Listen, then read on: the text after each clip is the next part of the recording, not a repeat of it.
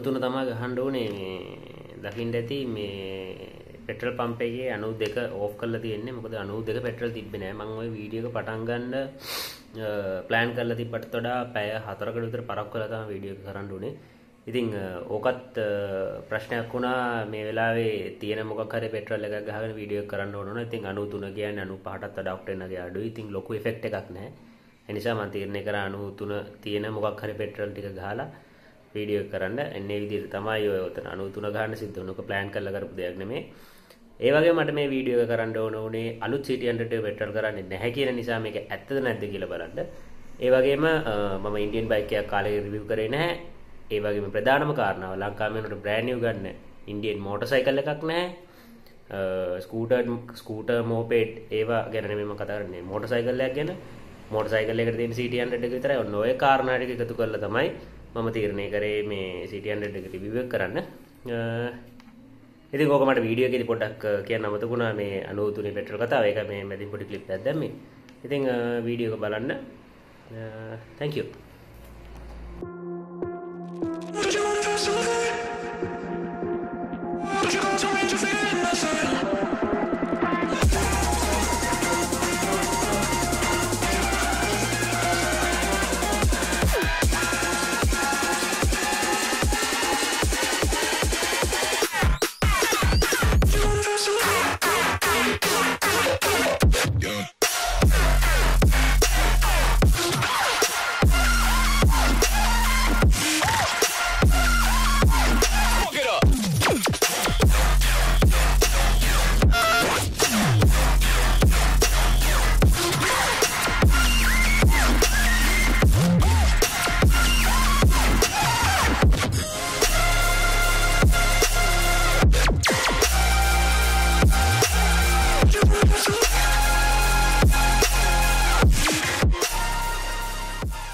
අයිබෝවන් සාදරයෙන් පිළිගන්න SLවන්ඩි YouTube channel එකට. මම හිතන්නේ අවුරුද්දකට විතර පස්සේ අන්තිමට මේ ලොකේෂන් එකේ ඉඳලා තමයි ඉන්දියන් බයික් එකක් රිවිව් කරේ Suzuki Gix.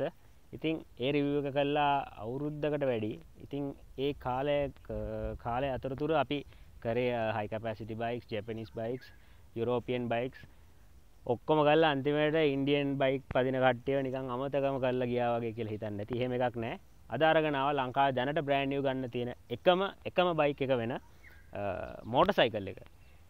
මෝපෙඩ්, ස්කූටර්ස්, e-බයික්ස් ගැන නෙමෙයි කතා කරන්නේ. මෝටර්සයිකල් එක ගියර් මාරු කරන්න තියෙන ලංකාවේ බ්‍රෑන්ඩ් නිව් ගන්න තියෙන එකම මෝටර්සයිකල් එක CT100 ES. අද මේ බයික් එක ගැන කතා කරමු.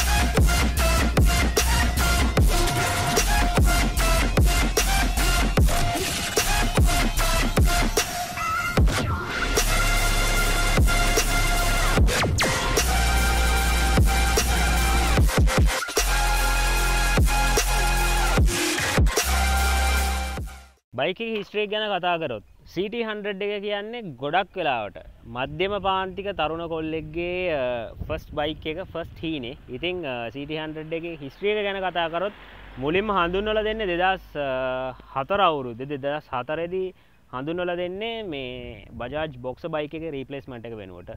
box එකට කලින් අපිට කැලිබර් එක බලා ගන්න තිබ්බා. ඊට කලින් KB 100 වගේ අර Bajaj කවසාගිත් එක්ක පාර්ට්නර්ෂිප් එක අරන් යන කාලේ තිබ්බ බයික් කීපයක් තිබ්බා. අපිට මේ CT100 එක බලා ගන්න හැමෙන් 2004 දී CT100 එක ගත්තොත් බොක්ස් එකට වඩා බොහොම පෙනුම අතින් ඇහැට හොඳ කියන්නේ ආකර්ෂණීය ගතියක් තියෙනවා. බොක්ස් එකට සාපේක්ෂව මම සමස්ත බයික් අතරින්ම ගන්න. නමුත් බොක්ස් එකට වඩා බොහොම දැකුම් කොළු ගතියක් CT100 එක බලා ගන්න තිබ්බා. ඒ වගේම ෆස්ට් ජෙනරේෂන් CT100 එකේ ඉන්ධන කාර්යක්ෂමතාවය ඉතාම හොඳ මට්ටමක තිබ්බා. දැනට මේ වර්තමානයේ එන මොඩල්ස් වල ඒ තරම් හොඳ ඉන්ධන කාර්යක්ෂමතාවයක් බලා ගන්න හම්බ වෙන්නේ නැහැ. මොකද එමිෂන් ස්ටෑන්ඩඩ් බයික් එකේ වේට් එක වෙනස් වෙලා තියෙනවා. එතකොට තාක්ෂණය අතින් පොඩ්ඩක් උඩට ඇවිල්ලා තියෙනවා ওই දේවල් එක්ක.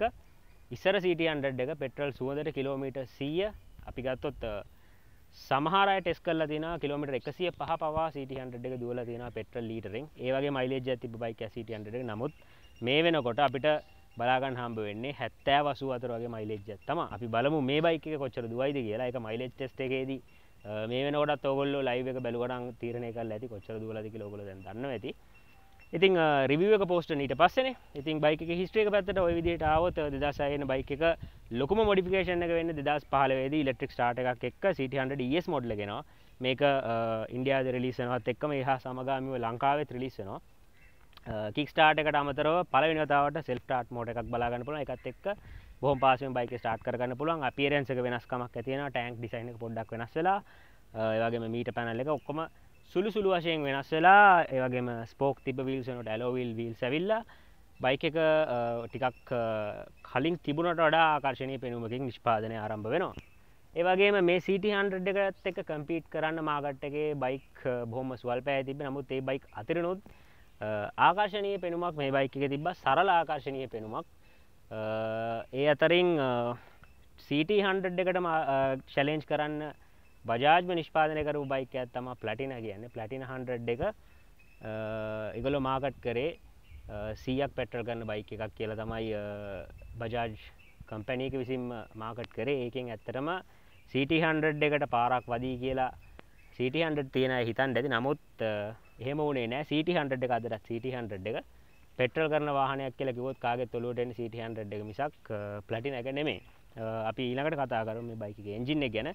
හිස්ට්‍රි එක ගැන ගත්තොත් ජැපනිස් බයික් යුරෝපියන් බයික්ස් එක එක බයික්ස් වගේ දිග කතන්දරයක් නැහැ. නමුත් මේ අවුරුදු බයික් එක 2004 ඇවිල්ලා මේ වෙනකොට අවුරුදු 18ක් ගිහිල්ලා තියෙන. මේ අවුරුදු 18 ඇතුළතම කාගෙත් මතකයේ තියෙන ලෝකේ රටවල් 70 ගානක මේ බයික් එක අලෙවි වෙනවා.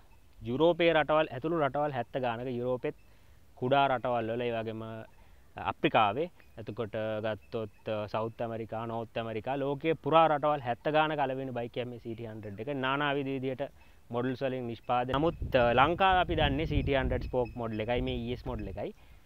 අපි මේ ES මොඩල් එකේ එන්ජින් එකට ආවිල්ලා කතා කරමු. මේ බයික් එකේ එන්ජින් එක පැත්තට ආවොත් 900 සම වෙන්න ඔකට මං හිතන්නේ මම රිවිව් කරන එන්ජින් ධාරිතාවයේ අඩුම බයික් එක තමයි මේක.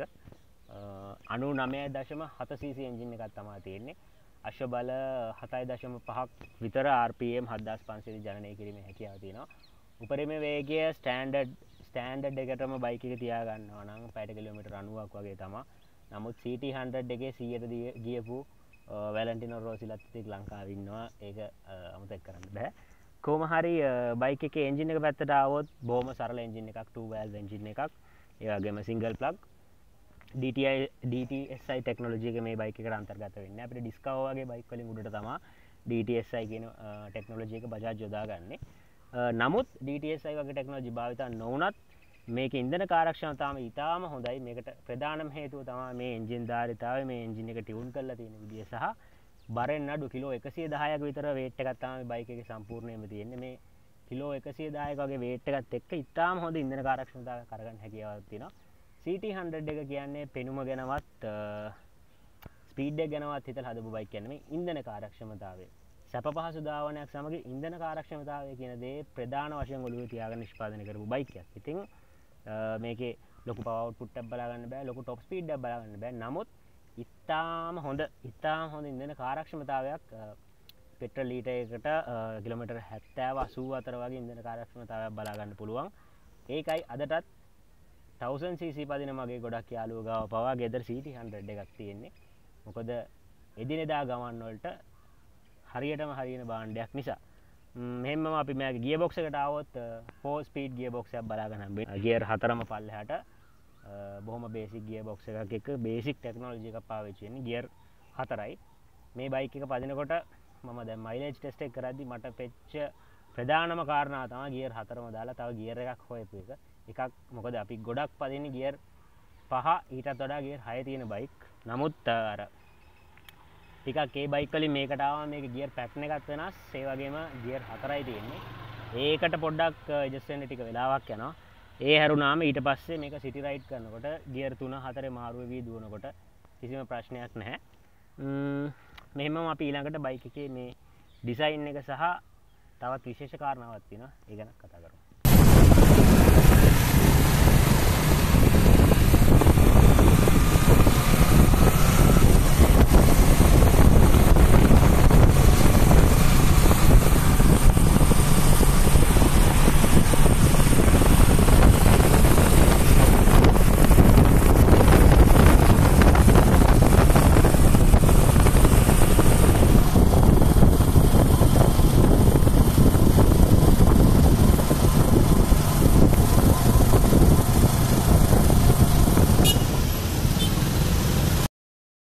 බයික් එකේ ඩිසයින් එක ගැන කතා කරොත් ලීටර් 10.5ක පෙට්‍රල් ටැංකියක් බලා ගන්න හම්බ වෙනවා.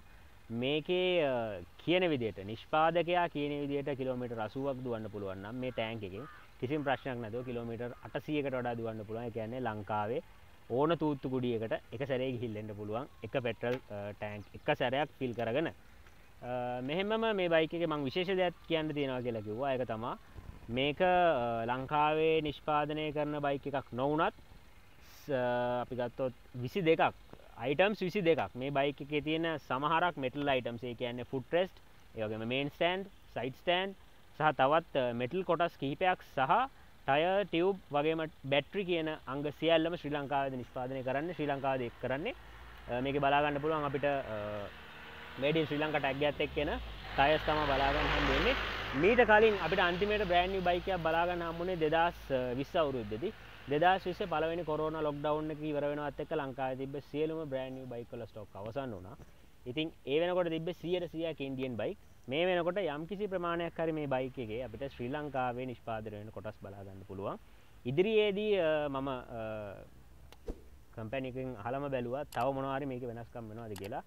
ඒගොල්ලෝ කියන විදිහට තව ආසන්න වශයෙන් කොටස් 3ක් හෝ 4ක් ශ්‍රී ලංකාවේ නිෂ්පාදනය කරන මේ බයික් එකට ඇතුළත් වෙනවා කියලා කියනවා. ඒ වගේම අපිට තව දෙයක් බලා ගන්න පුළුවන් කලින් මොඩල්ස් වල බලා ගන්න හම්බුන්නේ නැහැ. අවශ්‍යතාවයක් තිබුණා නම් ටිකක් බරපතල මොඩිෆිකේෂන් එකක් කරලා තමයි මේ දේ එකතු කරගන්න ඕනේ. ඒක තමයි පවර් අවුට්ලට් එකක්. එහෙම නැත්නම් ෆෝන් charge එකකට අවශ්‍ය පෝට් එකක් USB පෝට් එකක් යොදා ගන්න එක. මේ බයික් එකේදී එක ෆැක්ටරි එකෙන්ම අපිට ෆෝන් charge කරගන්න පෝට් එකක් දීලා තියෙනවා. ඒකත් එක්ක බයික් එකේ යන ගමන් ටිකක් දුර යනකොට ෆෝන් එකේ බැටරි බැස්සොත් එහෙම නැත්නම් GoPro එකේ නැත්නම් මොකක් හරි ඔයාගේ ඉලෙක්ට්‍රොනික ඩිවයිස් එකක් තියෙනවා නම් micro USB type C වගේ power cord එකකින් charge වෙන කිසිම ප්‍රශ්නයක් නැතුව මේකේ port එක ඇරියා ඔයාට ෆෝන් එක charge කරගැනීමේ හැකියාව තියෙනවා. මෙහෙමම අපි ඊළඟට කතා කරමු බයික් එකේ මීටර් පැනල් එක සහ handling quality එක සහ suspension brake කියන බයික් එකේ riding quality එකට බලපාන දේවල් ගැන.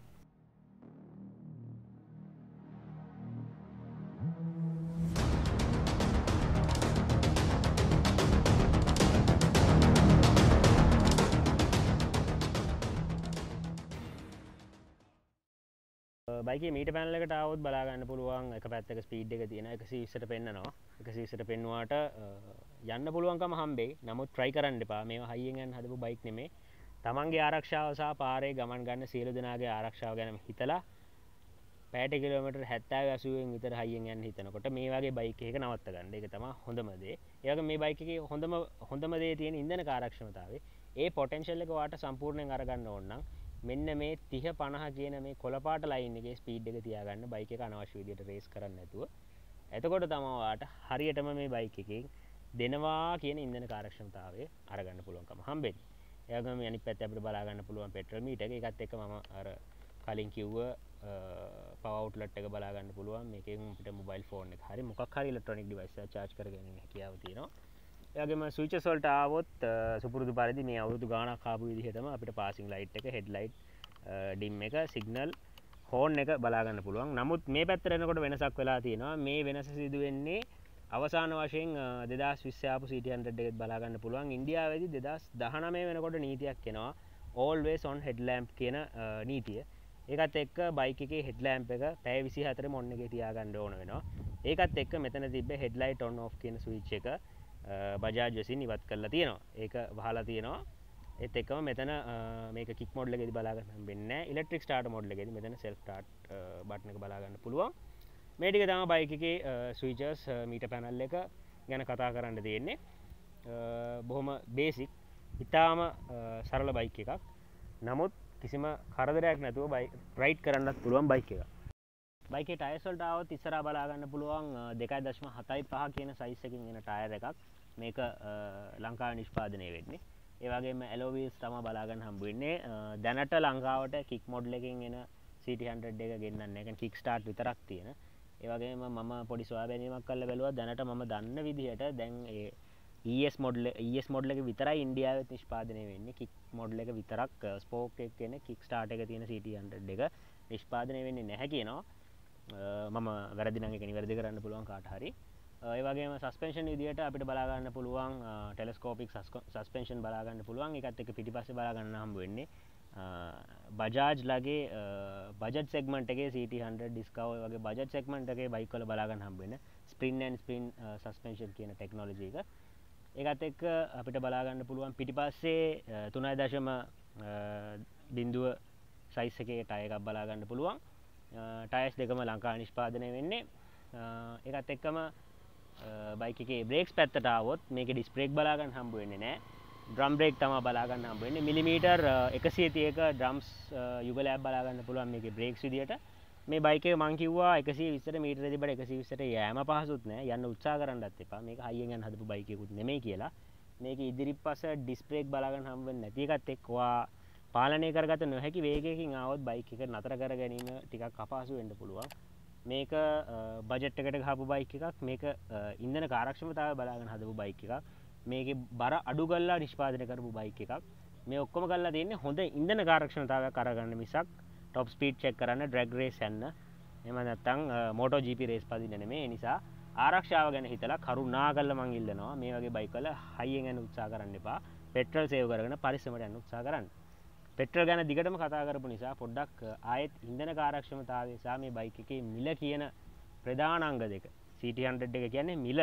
ඊළඟට ඉන්ධන කාර්යක්ෂමතාවය. ඉන්ධන කාර්යක්ෂමතාවය මිල. CT100 එක කියන්නේ ওই දෙක ගහට පොත්ත වගේ බැඳුණු වාහනයක්. ඉතින් අපි ඒ දෙක ගැන ඊළඟට කතා කරලා වීඩියෝ එකේ එන්ඩින් එකට එමු.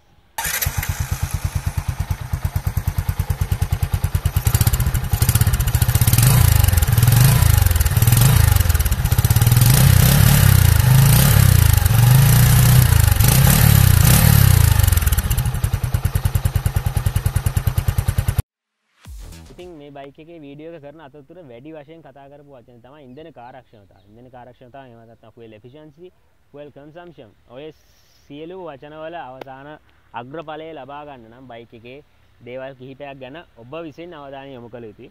ප්‍රධානම කාරණාව බයික් එකේ හොඳ මට්ටමක බයික් එක හොඳ කන්ඩිෂන් එකකින් තියෙන්න ඕනේ. බලන්න ඕනේ ස්පාර්ක් ප්ලග් හොඳට තියෙනවද කියලා.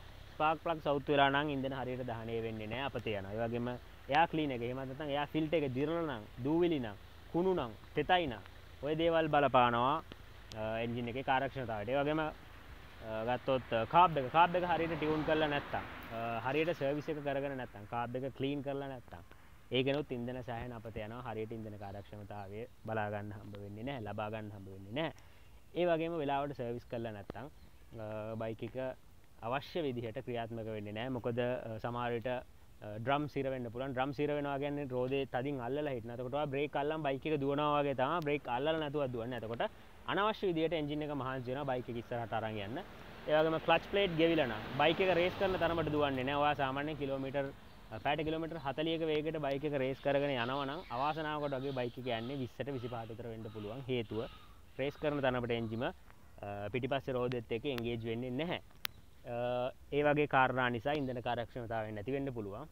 ඒ නිසා ප්‍රධාන වශයෙන් බයික් එකේ ඉන්ධන කාර්යක්ෂමතාවය අඩු වෙලා නම් පෙට්‍රල් කරන්නේ නැත්නම් නිෂ්පාදකයා කියන විදිහට ඉන්ධන කාර්යක්ෂමතාවයක් ලැබෙන්නේ නැත්නම් ඉස්සෙල්ලාම කරන්න ඕන දේ තමයි බයික් එක පළපුරුදු කාර්මිකයෙක් ගාවට අරගෙන යන්න. බයික් එකේ ඉන්ධන කාර්යක්ෂමතාවය හොඳටම ලබාගෙන රයිඩ් කරන්නේ කොහොමද කියලා, පෙට්‍රල් හොඳට පරිස්සම් කරගන්නේ කොහොමද කියලා සහ ලංකාවේ තියෙන පෙට්‍රල් තත්ත්වයත් එක්ක මේ වෙනකොට ඉන්ධන කාර්යක්ෂමතාවය බයික් වල සහ සියලුම වාහනවල බලාගෙන ඉද්දි අඩු වෙලා තියෙනවා. ඒ සියලු දේවල් වලට විසඳුම් මම මීට කලින් වීඩියෝ එකකදී කතා කරා. මෙතනින් කාඩ් එකක් දාන්න, ඩිස්ක්‍රිප්ෂන් එකේ ලින්ක් එකක් දාන්න. ඒකත් බලන්න. බැලුවොත් CT100 එක 80ක් කරනවා නම් අපි හිතමු 70ක් කරනවා කියලා ඔයාලට ඇත්තටම මේකේ 80ක් සමහරට 90ක් ඉන්ධන කාර්යක්ෂමතාවයක් බයික් එකෙන් අරගන්න පුළුවන් ඒ විදිහට උපදෙස් ටික පිළිපැද්දොත්. ඉතින් එහෙමම ඒ දේවල් ටික පිළිපදින්න ඒ විතරක් නෙමේ ටයර් ප්‍රෙෂර් එක අඩු වුණොත් බයික් එක අනවශ්‍ය විදිහට පොළොවට බදලා යන්නේ. එතකොට බයික් එකට ගොඩක් අවශ්‍ය තරමට වඩා මහන්සි වෙන්න සිද්ධ වෙනවා ඉස්සරහට බයික් එක අරගෙන යන්න. ඒ නිසා නිෂ්පාදකයා විසින් රෙකමන්ඩ් කරලා තියෙන්නේ මේ බයික් එකට රෙකමන්ඩ් කරලා තියෙන්නේ ඉස්සරහා PS අගේ 25යි පිටිපස්සේ තනියෙන් යනවා නම් 28.5යි ඩබල් දානවා නම් 32යි. ඒ වගේම තවත් දෙයක් තමයි තමන්ගේ weight එක කියන්නේ තමන්ගේ බර තමන් බයික් එක රයිඩ් කරන විදිය ඒ වගේම තව කාරණා තමයි බයික් එක අරගෙන යන බර ගමන් කරන මාර්ගය ට්‍රැෆික් මාර්ගයක්ද කඳු සහිත මාර්ගයක්ද ඒ වගේම බාධක සහිත මාර්ගයක්ද කියන සියලු දේ අනුව අපිට තීරණය කරන්න පුළුවන් කොහොම ඉන්ධන කාර්යක්ෂමතාවය ගන්න පුළුවන්ද කියලා. ඉතින් ඉන්ධන කාර්යක්ෂමතාවය ගැන ඔන්න ඔය විදිහට තමයි කතා කරන්න තියෙන්නේ. ඊළඟට තමයි මිල. වීඩියෝ එකේ අවසානට එනකොට මිල ගැන කතා කරන්න හිතුවා. මේක හරිම controversial topic එකක් ඇත්ත වශයෙන්ම කිව්වොත්. කට්ටිය විවිධ දේවල් කියනවා. නමුත් මේක වර්තමානයේ රටේ තත්ත්වය සහ රටේ ආර්ථිකයත් එක්ක කතා කරලා බලමු. 2021 ජූලි මාසේ මම වීඩියෝ එකක් දැම්මා. එතකොට ලංකාවේ කිසිම ඉම්පෝර්ටර් කෙනෙක් මොටර්සයිකල් මැනුෆැක්චරර් කෙනෙක් ලංකාවට බයික් එව්වේ නැහැ, බයික් ආනයනය කරේ නැහැ. මම මේ වීඩියෝ එකේදී කිව්වා ඊටාම සුළු වශයෙන් කෝටා ක්‍රමයට මෙන්න මේ වගේ CT100 ඒ වගේම ප්ලැටිනා ඒ වගේම මොන හරි ස්කූටර් ටිකක් ඊටාම සුළු වශයෙන් ලංකාවට ආනයනය කරයි කියලා. ඒ දේ තමයි දැන් මේ වෙලා තියෙන්නේ. මම කිව්වා 2025 වෙනකන්වත් අපිට 200cc බයික් එකක් මාකට් එකේ බලා ගන්න වෙන්නේ නැහැ. ආවත් අසාමාන්‍ය විදියට මිල වැඩි වෙයි කියලා. ඒ දේ තමයි මේ වෙලා තියෙන්නේ. මේ වීඩියෝ එක කරන 2022 දෙසැම්බර් මාසේ 1 වෙනිදා මේ බයික් එකේ වටිනාකම වෙනවා රුපියල් 5,79,950ක්. හරියටම රුපියලටම කිව්වොත් ඒක තමයි මේ බයික් එකේ ගාණ. ඒ කියන්නේ 580ක් වෙනවා. මීට අවුරුදු දෙකකට කලින් කොරෝනා පළවෙනි රැල්ල ඇවිල්ලා ලොක්ඩවුන් කරලා රට අරිනකොට ලංකාවේ තිබ්බ අන්තිම brand new bike stock එකේ අන්තිම CT100 එක රුපියල් 2,79,000ක් වගේ මුදලකට තමයි තිබ්බේ. ඒ වගේම මේ බයික් එක ගත්ත මිලට ආසන්න මුදලකට අපිට KTM Duke 125 බයික් එකක් ගන්න පුළුවන්කම තිබ්බා. ඒ වගේම තවත් ලක්ෂයකට ආසන්න මුදලක් දාලා 125 යුරෝප් මොඩල් එකේ බයික් එකක් ගන්න හැකියාව තිබුණා. ඒ වගේම මේ හා සමාන මුදලට NS 200 වගේ බයික් එකක් ගන්න හැකියාව තිබුණා. මේ සියලු දේ නැති වෙන්නේ කොරෝනා වෛරස් එකත් එනවත් එක්ක රට වහනවත් එක්ක මේ රටේ ඇතිවෙච්ච ආර්ථික කඩාවැටීම දේශපාලන අස්ථාවර භාවය සහ මේ ඇතිවෙච්ච අධික උද්දමනය. ඒ කාලේ ඒ කියන්නේ 2020 මේ කොරෝනා වෛරස් එක ඇවිල්ලා රට සමතේකට පත් වුණා කියලා හිතන කාලේ වගේ 2019 වෙනකොට අපිට රුපියල් 100කට සාමාන්‍යයෙන් බිස්කට් පැකට් 3-4ක් කන්න හැකියාව තිබ්බා. මාරි පැකට් 3-4ක් වගේ. ඒ වගේ තත්ත්වයක් තිබ්බා. නමුත් දැන් රුපියල් 100කට එක මාරි පැකට් එකක් කන්න පුළුවන්. ඒකම බස් එකේ අවම ගාස්තු රුපියල් 17 ඉඳලා 38 වෙනකන් වැඩි වෙලා තියෙනවා. ඔන්න ඔය දේම තමයි මේ බයික් එකටත් වෙලා තියෙන්නේ. ඇත්තටම ලංකාවේ තරුණ ප්‍රජාව හරිම පව් කියලා තමයි මට කියන්න මට හිතෙන්නේ. ඇත්තටම මොකද ගත්තොත් කොල්ලෙක්ගේ පළවෙනි බයික් එක විදිහට ගොඩක් වෙලාවට තෝරගත්ත බයික් එක මේ CT100 කියලා කියන්නේ. නමුත් මේ බයික් එක පවා දැන් ටිකක් මිලත් එක්ක කට්ටියට ගන්න බැරි තැනකට අවිල්ලා තියෙනවා. නමුත් ලංකාවේ දැනට තියෙන එකම brand new motorcycle එක ඒ වගේම ගියර් සහිත බයික් එක ගියර් මාරු ගන්න පුළුවන් බයික් එක ස්කූටර් එකක්වත් මෝපෙඩ් එකක් නොවන එකම බයික් එක මේක. වෙන කිසිම මැනුෆැක්චරර් කෙනෙක් දැනට මැනුෆැක්චරර් කෙනෙක් ඉම්පෝර්ටර් කෙනෙක් වෙන බයික්ස් මුකුත් ගෙන්නන්නේ නැහැ. ඒකත් එක්ක වාට ඉන්ධන කාර්යක්ෂමතාවය අතින් වාසියක් අරගන්න පුළුවන් හැකියාව තියෙනවා. එක් අතකට මේ 5යි ගානට දැන් මේ වර්තමානයේ සල්ලිවල තියෙන වටිනාකම මුදලේ වටිනාකමත් එක්ක ගත්තාම මේ වගේ බයික් එකක් බ්‍රෑන්ඩ් නිව් ගන්න එක ප්‍රශ්නයක් නැහැ කියලා කියන්නත් පුළුවන්. නමුත් ඒක ඔයාගේ පුද්ගලික තීරණයක්. ගන්දෝ නොගන්දෝ කියනක ඔයාගේ තීරණයක්. මම ගන්න කියනවත් නෙමෙයි එපා කියන්නෙත් නැහැ. නමුත් ගන්න පුළුවන් නම් මේක බ්‍රෑන්ඩ් නිව් බයික් එකක්. වගකීමක් හම්බෙන බයික් එකක්. තමන් පළවෙනියට මිලට ගන්න බයික් එක. ඒ වගේම හොඳ ඉන්ධන කාර්යක්ෂමතාවයක් තියෙන බයික් එකක්.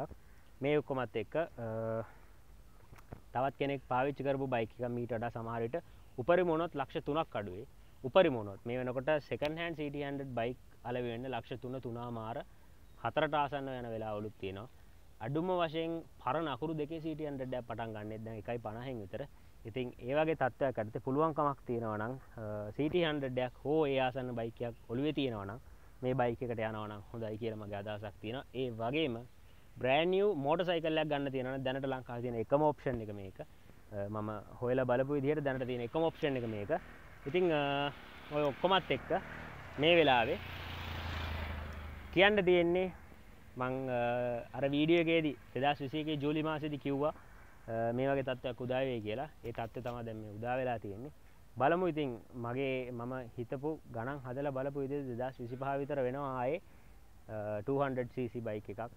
ඉස්සර වගේ KTM බයික් එකක්, පල්සර් බයික් එකක්.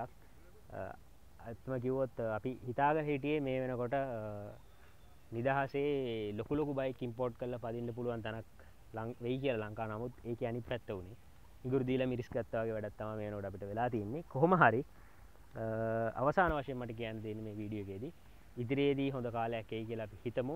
නමුත් මේ තියෙන තත්ත්වෙත් එක්ක 200cc බයික් එකක් ආවත් 250 එකක් ආවත් 150 එකක් ආවත් 180 එකක් ආවත් අපි ගත්තොත් අපි ජනප්‍රිය bike KTM NS RS Apache ඔය වගේ බයික් ලංකාවට ආවොත් අපි හිතුවට අපි අන්තිමේට මිලට ගත්තට වඩා දෙගුණයකට හෝ ඊටත් වැඩි මුදලක් දීලා තමයි ගන්න වෙන්නේ.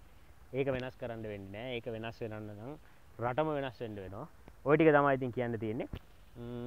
වීඩියෝ එක හොඳයි කියලා හිතනවා නම් අනිවාර්යෙන් ලයික් එකක් දාන්න, කමෙන්ට් එකක් දාන්න, සබ්ස්ක්‍රයිබ් කරන්න. කාලයකට පස්සේ අරන් අපි ඉන්දියන් බයික් එක. ඒ වගේම මාස 3කට විතර පස්සේ අරගෙන එන රිවිව් එක.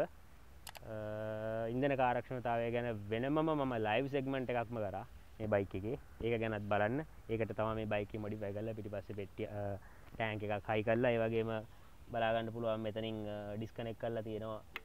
මේ පෙට්‍රල් ටැංක් එකකින් ඩිස්කනෙක්ට් කරලා තියෙනවා කාබ් එකට එන සප්ලයි එක. ඔක්කොම කරලා මේක කොච්චරක් දුවනවද කියලා වෙනම ටෙස්ට් එකක් කරා. මේ බයික් එක වෙනුවෙන් තමයි මං හිතන්නේ මම වීඩියෝ එකට වැඩිම වශයෙන් වෙලාව වෙන් කරේ. මොකද මම European bikes, Japanese bike review කරලා තියෙනවා, ඒවා ගැන රිසර්ච් කරලා තියෙනවා. නමුත් පාරේ වැඩිම වෙලාවක් කිලෝමීටර් වැඩි ප්‍රමාණයක් රයිඩ් කරලා වෙලාව වෙන් කරලා රිවිව් කරන්න සිද්ධ වෙච්ච බයික් එක තමයි මේක. ඒකට ලොකු උපකාරයක් වුණා DPMC එකෙන් මට මේ බයික් එක ලබා දීලත්. මොකද මම ලයිව් එකේදීත් කිව්වා මේ බයික් එකක් රයිඩ් කරන මේ බයික් එක අයිතියක් තියෙන මම අඳුරන කවුරුත් නැහැ. නිසා තමයි මට කෙලින්ම DPMC කන්ටැක්ට් කරගෙන මේ බයික් එකක් ලබා ගන්න උනේ. කොහොම හරි ඒගොල්ලෝ ඒ අවශ්‍ය විදිහට පහසුකම් සපයලා දුන්නා. වීඩියෝ එක හොඳයි කියලා හිතනවා නම් ආයෙත් කියන්නේ channel එකත් එක දිගටම set වෙන්න. Thank you very much. Ride safe, stay safe.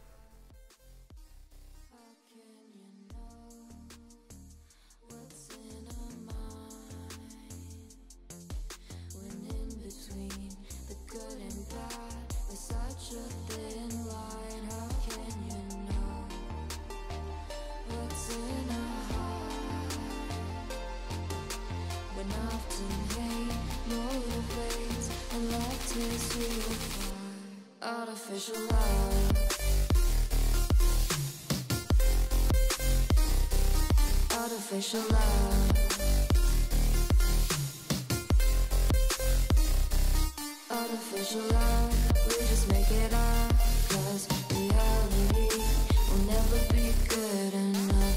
And even if it was, we just mess it up. Artificial love,